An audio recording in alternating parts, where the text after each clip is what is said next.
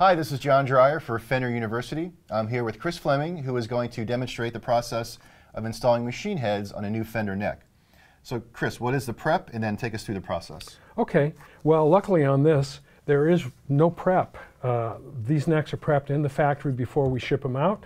So there's pre-drilled holes on the back for the locating pins and nice clean holes to put the tuners in. So it's very simple. Let's start here. We're going to install a tuner here. Now this happens to be a locking tuner, which you can get from Fender, but it doesn't have to be. And this is a satin chrome, but you can get any color. It's very simple. With the pre-prep from the factory, you have locator holes, you have locator pins. You drop the tuner in and make sure that they're located correctly. I'm going to hold it, turn this over, and show you how this fits in. We have a washer and a nut. It's real simple.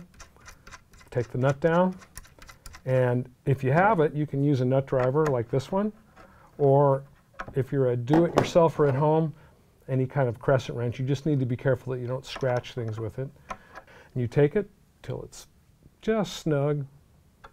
I'm going to go ahead and put a couple more tuners in here.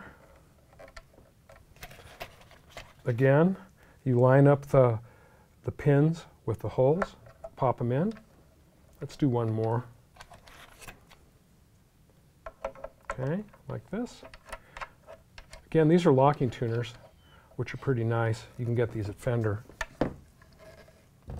Again, we have a washer and a nut. The washer goes here, the nut goes here. Drop it in, and tighten it, and use your nut driver. Don't over tighten it. You could crack the paint, and it doesn't need to be tight.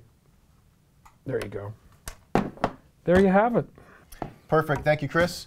For more information and to find out how to purchase Fender necks and bodies and parts, please visit fender.com.